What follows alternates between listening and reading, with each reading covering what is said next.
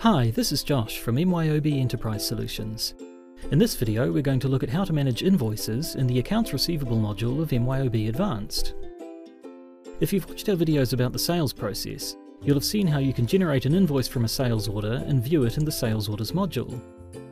The Invoices screen in this module shows invoices that came from sales, but invoices in the MYOB Advanced system can also be generated from other sources like contract billing, project billing, or recurring invoices. The Invoices and Memos screen in the Receivables module is where all accounts receivable invoices can be managed. It shows all invoices in the system in a standard searchable and filterable grid, and it also lets you enter new ones manually. Before entering an invoice, check the business date at the top of the screen. This is the date that all transactions will be entered as. It defaults to today's date, but if you need to enter an invoice at a different date, you'll need to change the business date before you start.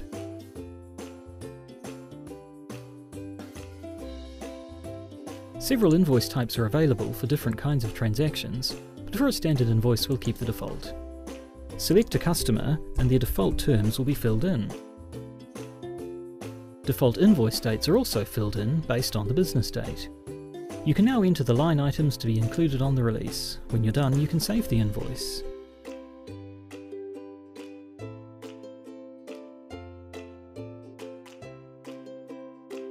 Invoices generated by other modules have the balanced status, which means it's ready to be released.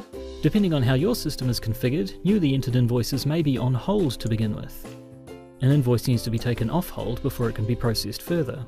Once off hold, you can print or email out the invoice in the usual way, printing from the Reports drop-down or emailing from the Actions drop-down. Again, your system configuration can affect the process. Your system may require that invoices be printed and or emailed before they can be released. Once an invoice is ready to be released, this can be done directly from the Invoices and Memos screen by clicking the Release button on the toolbar, or you can release multiple documents at once from the Release AR Documents screen.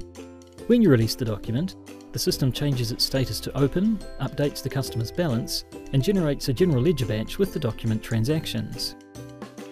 The open status on an invoice indicates to users and the system that the document is pending a customer payment.